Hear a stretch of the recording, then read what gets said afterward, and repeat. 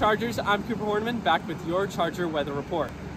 Due to the Pineapple Express, there has been numerous atmospheric rivers affecting our entire county and state with intense storms.